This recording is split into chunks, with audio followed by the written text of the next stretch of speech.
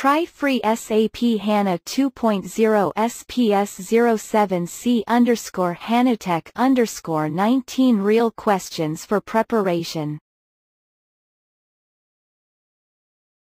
1. Which actions can you perform using the SAP HANA Platform Lifecycle Management Web User Interface?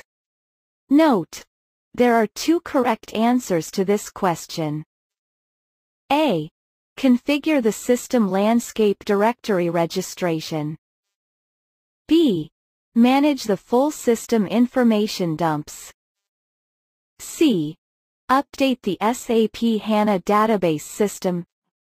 D. Stop and start the SAP HANA database system. Answer: A, C. 2. Which role do you need in order to assign users to groups in the SAP HANA cockpit? A. Cockpit user role. B. Cockpit user administrator role. C. Cockpit database administrator role. D. Cockpit administrator role. Answer: C. 3. Which SAP HANA cockpit application can you use to investigate a system offline situation? A. Full system information dumps. B. CPU usage monitor.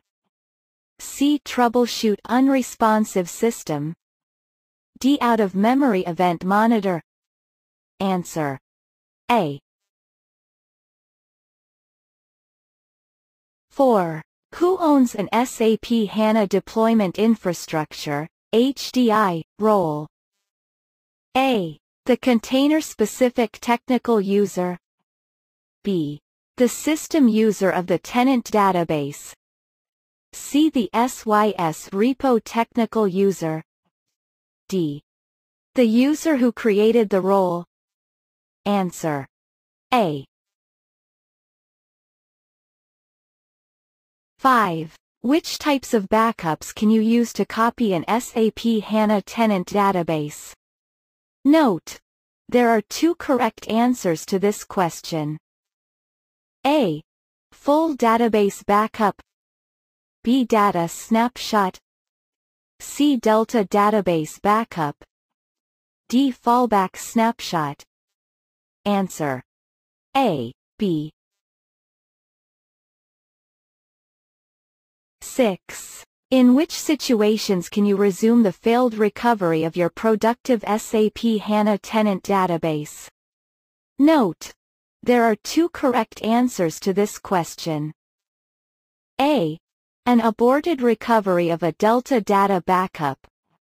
B. An aborted recovery of a log backup.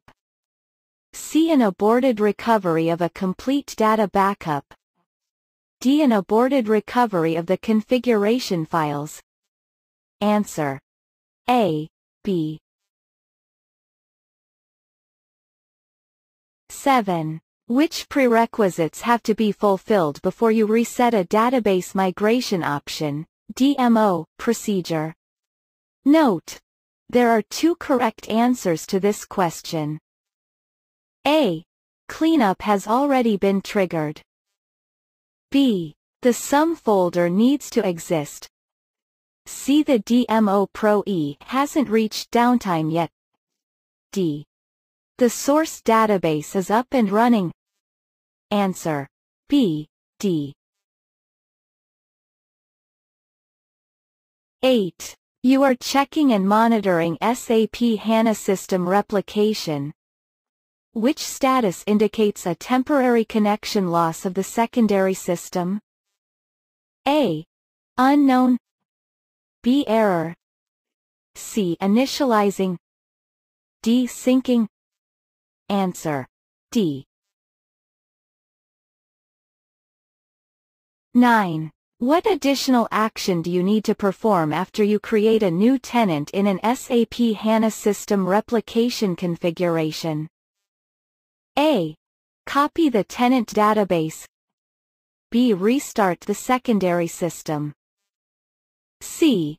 Back up the tenant database. D. Start the tenant database. Answer. C.